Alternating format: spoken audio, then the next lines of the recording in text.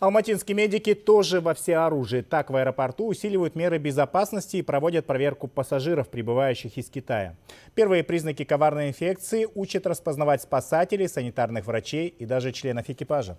Подготовка наших медиков и эпидемиологов даже успела напугать некоторых впечатлительных граждан. Минздрав поспешил успокоить: больных вирусом в Казахстане нет. Напомню, каждую неделю из Поднебесной в Алматы прибывает 18 рейсов. Все они проходят обязательный санитарный контроль. По сценарию учений господин Люэньсу с симптомами коронавируса прилетел в Алматы из провинции Ухань. Еще в полете плохое самочувствие пассажира заметили члены экипажа. Об этом командир судна сразу же сообщил наземным службам. Когда бортпроводница выявляет больного, он уже говорит о том, что 1 или 2. То есть мы уже количество больных уже узнаем. Все другие контактные лица в самом воздушном судне, они должны быть изолированы уже. То есть разобщение идет от больного, да, и все мероприятия бортпроводница уже предварительно проводит.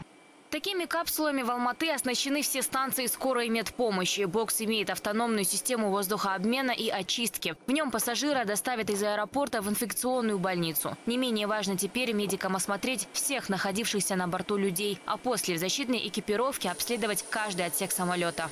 Только что специалисты продезинфицировали воздушное судно, на котором прибыл пассажир, предположительно зараженный новым вирусом. Спецтренировки помогают спасателям и эпидемиологам быть начеку. Воздушную гавань мегаполиса еще 3 года назад оснастили тепловизорами. И вот сейчас они почти бесперебойно работают, сканируют потоки пассажиров. Эти приборы способны моментально определить, у кого из прибывших в аэропорт высокая температура. Именно этот признак в первую очередь характеризует практически любую тяжелую инфекцию. С начала года из Поднебесной в Алматы прибыли 63 рейса. Были осмотрены больше 7600 пассажиров и около 500 членов экипажа. Граждан с симптомами коронавируса выявлено не было.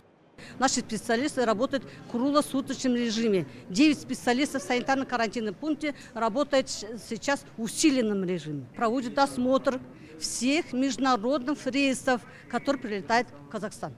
Источником распространения опасного заболевания определили город Ухань. И хотя от этой провинции Алматы отделяют больше 3500 километров, санврачи находятся в режиме боевой готовности. Рекомендации по профилактике такие же, как и при обычном ОРВИ. По возможности избегать места скопления людей, носить маски, мыть руки. Из дополнительного разве что еще один пункт – пока не планировать поездки в Китай.